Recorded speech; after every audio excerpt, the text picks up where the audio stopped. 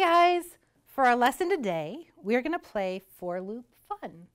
And this is a dice game. So we are going to get together in pairs and we're going to roll dice and we're going to learn how to use for loops. So first we need to talk about what a for loop is, because a for loop is different than kind of loops we've used before. So what do you remember about a loop? Yes?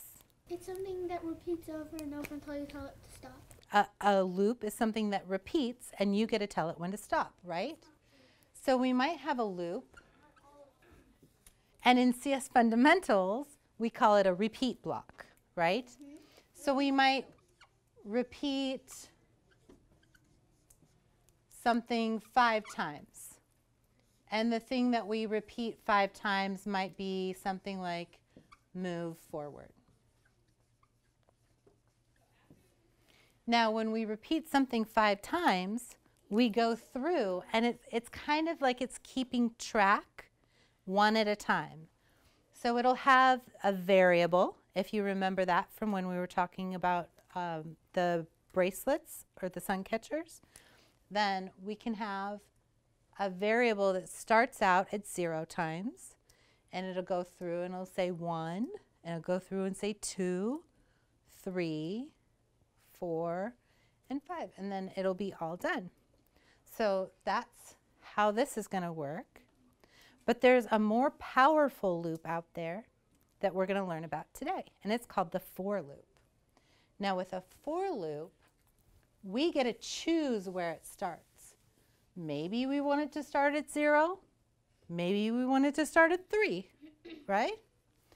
So we have a for loop,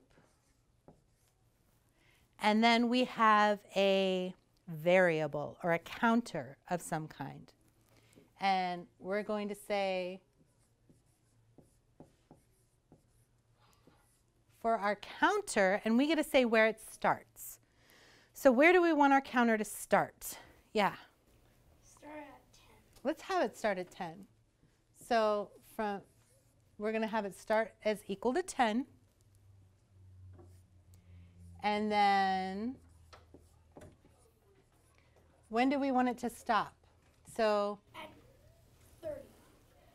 okay. So when the counter is equal to 30. Why did you write 2 equals? That's a very good question. So what I'm doing now is called pseudocode, and it's kind of like what a computer would use, but it's more Englishy. So when I do this, it means set that equal to 10. When I do this, it means compare to see if it's equal to 10. So it's 2 different kinds of equalses. And now what do we want to add by? Do we want to count by 1s, or do we want to count by something else? 5s. Count by 5s. That's awesome. So that's going to be our loop. And while we're running our for loop, What do you put stuff in variables? you put stuff in variables so that you can change what happens throughout your program and still use the same word to refer to whatever that number is going to be.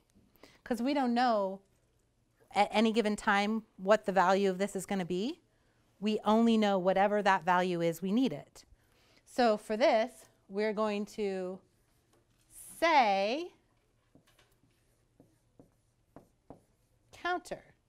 Now, are we actually going to say counter, counter, counter?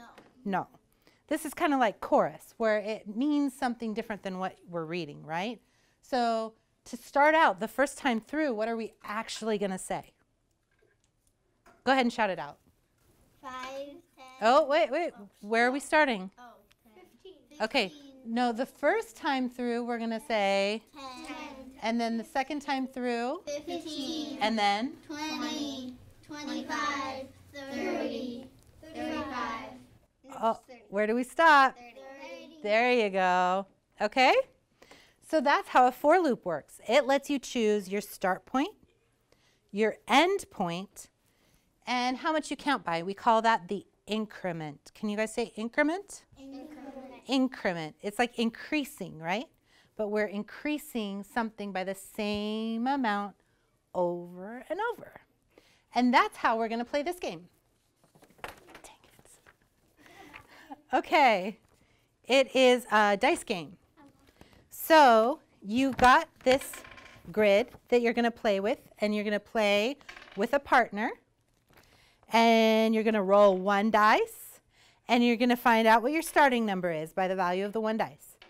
And then you're going to roll 3 dice, or the same die 3 times, and add them all up, and that's going to be your ending number. And then you'll roll to see how many you count by. You'll go through and you'll circle all the numbers as you go through by adding them all up and having the highest score. Yeah. What if your counting number can't add up to your ending number? Then you do the last counting number before you get to the ending number. Okay? All right? So let's try this, and I'll come around and help on the first round. There are 3 rounds you get to play, and there's an example if you want to see how other people play it. Okay? So you're going to do your first roll. Here, take this. Okay, so write a 4 there. And then make a little bracket around the 4 so you know that's where you're starting. There you go. And now you have to roll 3 times. Okay, why 3 times? Because you have to get a big number, a high number, to know what your ending number is. 2. So it's 2 plus 4 plus 6. 2 plus 6 plus 4. So what's 2 plus 6 plus 4? What's 6 plus 4? 10. What's 10 plus 2? 12. Okay. it's So now 12 right do here. one this direction around the 12. So that's how far you get to go. Now you have to figure out how many you get to move by. Okay, So- how many do I? So write your 12 here. Okay, you have to roll one more time. This is my No, that's 1. Ooh, that's a good roll. It is. So you put a 1 there. So now, here's a, Thank you. so now circle 4. And now circle every number, add 1. Add 1, add 1. And then you have to add all those up together, and that's your score for the round. Okay?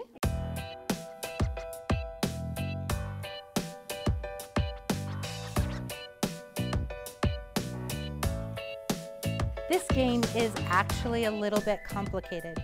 So it helps if you have a document camera where you can play around with your class and show them where to start and where to stop. It also helps to take the start number and make a parenthesis around it, and the end number and make a parenthesis around it, so that you can see clearly when you've gotten to your stopping point.